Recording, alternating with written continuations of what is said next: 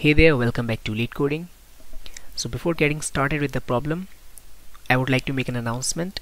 On our channel, we are creating separate playlists topic-wise and company-wise as well. So please don't forget to check that. And we are trying to create a new playlist in which we will be recording the interview experiences of tech giants such as Google, Microsoft, Amazon, and other big companies. So now let us start with the problem. The problem is maximum profit of operating a Centennial wheel. You are the operator of a Centennial wheel, so this problem description is quite huge this time. Let us try to go through it. And the Centennial wheel have 4 gondolas. Each of the gondola has room for up to 4 people. You have the ability to rotate the gondolas counterclockwise, which costs you running cost. So in each rotation there's a cost associated with it. You are given an array customers of length n, where the customer I is the number of the customers just arriving before the ith rotation, and each customer pays the boarding cost in dollars when they board on the gondola closest to the ground, and he will exit once that the same gondola reaches the ground again. You can stop the wheel anytime, including before serving all the customers. If you decide to stop serving customers, all the subsequent rotations are free in order to get the customers down safely. Note that if there are currently more than 4 customers waiting for the wheel, only 4 will board and the rest of them will wait for the next turn, because the capacity of a gondola is 4 at max. Return the number of rotations you need to perform. You need to maximize your profit. So, and if there's no scenario in which we can make a positive profit, we have to return -1 in that case. So basically we have to maximize the profit, and we have to how is the profit calculated? It is calculated as the number of the customers that we have already entertained multiplied by the amount of the boarding cost that they paid to us minus the number of the rotations that we performed and multiplied by the cost associated with each rotation. So let us try to see the same through an example, and for that we are jumping to the whiteboard, which is actually gray in this case. So this is the customer list which is given to us. Customers are arriving. First 8 of them comes, then 3. So let us take the number of the customers that we have already entertained, and we are denoting it by C, which is 0 initially. I'm taking REM as the customers which are remaining or which are waiting for the gondola to come down and then they can board. So these are the waiting customers. It is also 0 initially. Then I am taking R as the number of the rounds, which is also 0 initially. So now let us say 8 customers come, and it is the first rotation.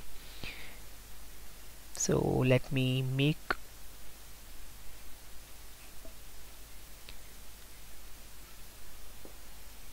this is our Centennial wheel. So this one is okay, I'm denoting it by 1, 2, 3 and 4.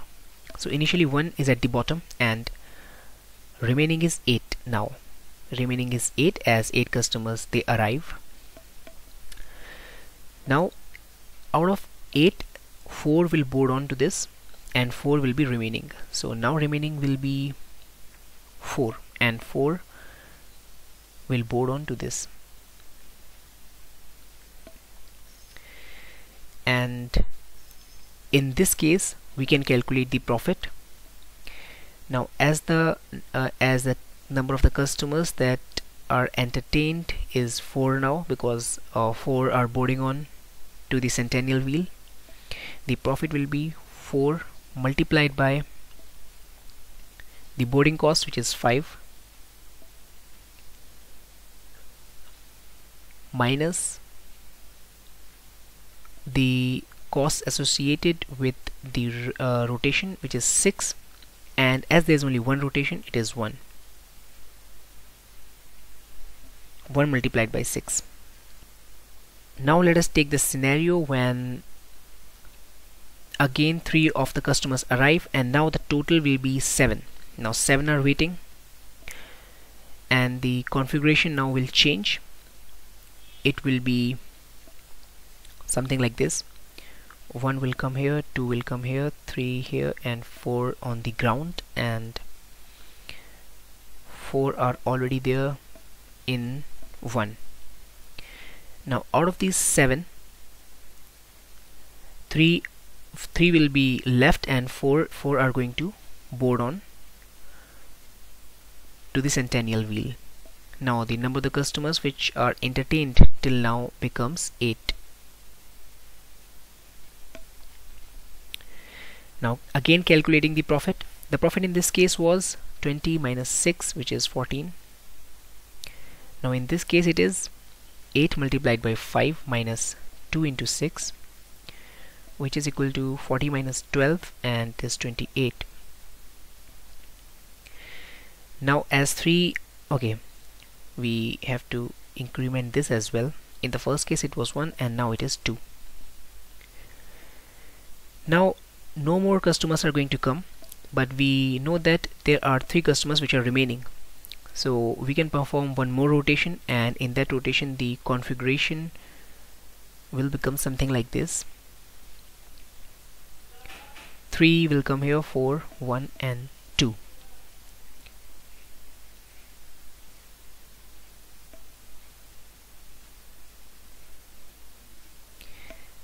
So 4 are already sitting here, 4 are already sitting here. Now 3 will come and board onto this. Remaining will now become 0. The customers entertained will now become 8 plus 3, 11, and the rounds are 3 in total. So now calculating the profit, and it is equal to 11 multiplied by 5 minus 3 into 6, 55 minus 18, and it is equal to 37. Yes, it is equal to 37, and it is the maximum profit that we can have. And so we got the maximum profit by rotating the Centennial wheel 3 times. So 3 is the answer in this case. As we can see, the first example is simulating the same thing. We have 37 as the profit, and we have 3 as the number of the rounds. So there might be a case in which the customers remaining is 0, and we will have to wait again. So we have to perform an extra rotation in that case. We can look at the same using this example. In this case we have 3 customers initially, so 3 of them can directly go to the Centennial wheel, and the profit will be calculated as 3 into 1 minus 1 into 92. Then 4 are going to arrive, and 4 of them will directly go to the Centennial wheel, and none of them will be waiting. So 1 minus 177 is the profit in this case. Then 0 are going to arrive, and 0 were waiting. So now, as we did an extra rotation, we will have to increase the cost, we will have to increase the number of rotations, and the profit will be reduced. So this was the case I was talking about, and we will have to handle this as well. So what is the best way to approach this? We can try simulating the same which we just saw on the whiteboard. We can keep variables which will keep track of the number of the customers entertained, the round we are currently carrying on, and the customers remaining which are waiting for the Centennial wheel to come down again. So that is what we are going to do in this solution, and let us write it down.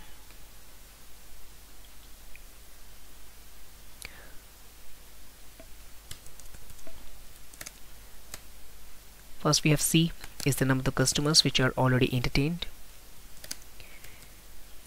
number of customers which are waiting, and and what else, the number of the rounds, and this will be my answer, which is 0,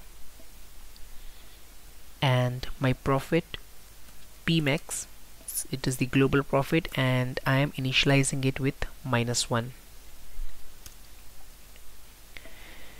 Now I will run a for loop on customers,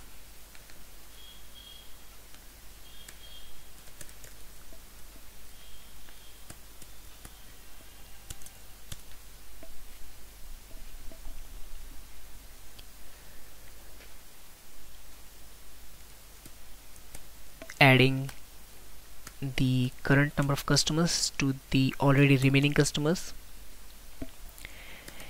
and if remaining is smaller than 4, in this case I will take whatever the number is there. So I will simply do remaining is equal to 0 and C, the number of the customers, plus equal to remaining. This I will have to do before making it as 0.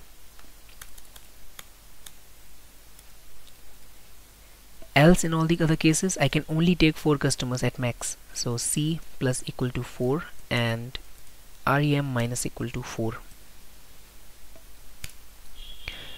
Now we have to calculate the profit, which is the customers entertained multiplied by their boarding cost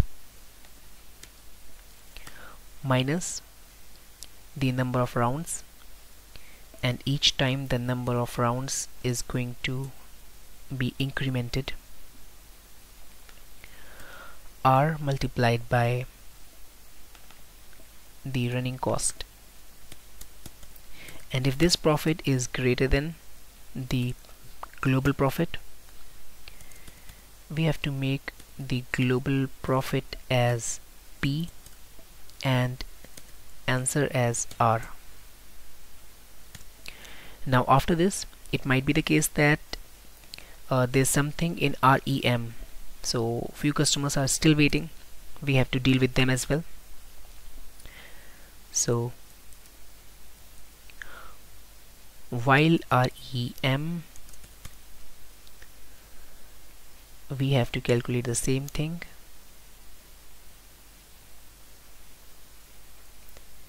It is actually the same, we just don't have to add this.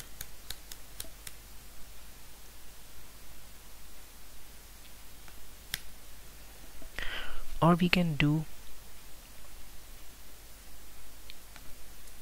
an OR operation here. And if I is smaller than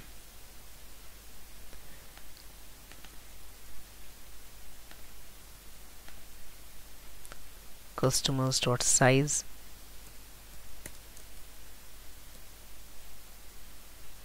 then you can add this,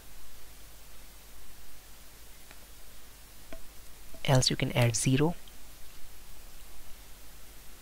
and I think now we don't have to create an extra while loop. We can return the answer,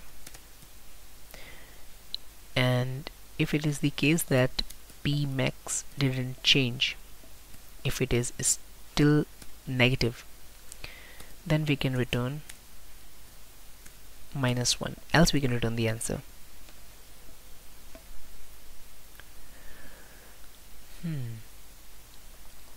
In a line number 8, P max is equal to, so if I is smaller than this or REM,